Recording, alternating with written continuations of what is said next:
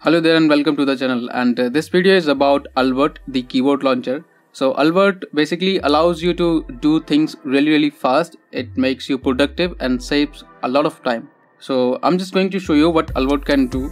So I have a shortcut key for Albert, so when I press the shortcut key, it will pop up the search bar for Albert. So here is the Albert basically, and it can do so many things for you. For example, it can launch applications for you. So if I want to open Chromium, I can just type Chromium, it will show me some results. I can hit the enter and the Chromium will start. Not just opening any application, you can also do the calculation with it. For example, if you don't know what is 99 plus 104, it will tell you right away. So it's like the Google, which can do multiple things, right?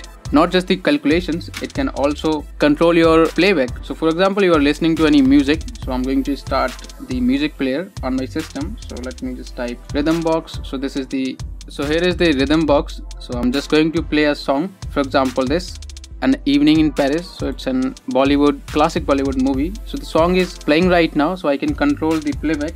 So I will start the Albert and I will type stop and it will stop the music. I can also say play, it will play the music. I can also pause it. For example, if I want to pause the music, I can pause it.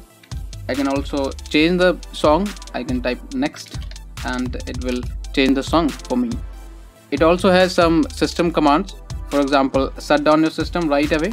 Just type shut down, it will shut down the system. You can also use like reboot and similar commands, right? You can also execute commands direct from here to the terminal. So you can use this sign and just type the command. For example, if I want to update my system, I can type sudo apt update and hit enter. It will start the terminal, and as I used sudo, so it is asking me for the password, so I will type the password and it will update the repository. It can also do other things. For example, I'm just going to show you what it can do. So here is the settings window. So I'm going to the extensions. Here, these all are the extensions that you can use. For example, here it is for web search. So you can also search for any website. For example, if you want to go to linux.org, you can type linux.org, hit enter, and it will open the URL in the default browser. You can also search for bookmarks if you have. For example, I have enabled this extension here, Chrome bookmarks, so it can search all the bookmarks available in Chrome or Chromium in this case. So I can search for, like, I have a bookmark for Taj Mahal, so I can just type Taj and it will show me the bookmark for that. So here is the bookmark and I can directly browse this link from here. I can also search for any file. So I have enabled for audio, documents and folders, so it will search only these types of files in the system. So I can type, for example, I want to search for a song that is delicate, and it will show me where it is. I can simply click on it, it will start the song from here.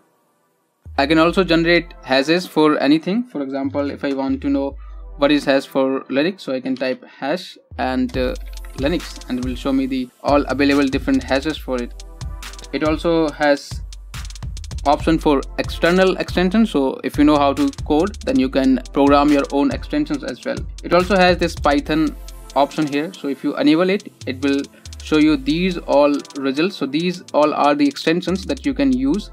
For example, I have enabled the Wikipedia extension. So using this, I can simply type wiki and search for any keyword and it will search on the Wikipedia. So for example, if I want to know about the kernel, it will search kernel on the Wikipedia and it will show you all the different available results, right? I can also search for Linux here. It will show me all the Wikipedia pages related to Linux. I can use the mouse wheel to go through the different options available.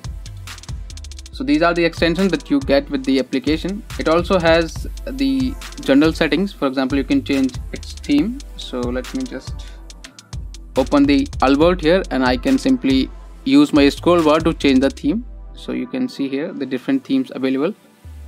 So it comes with so many default themes. So if you like this one, you can choose this and it will set the theme, and you can also choose the amount of result it can show. I have set it to the 5. You can also choose the terminal that you want to use for executing the different commands, and you can also change your shortcut key, the hotkey.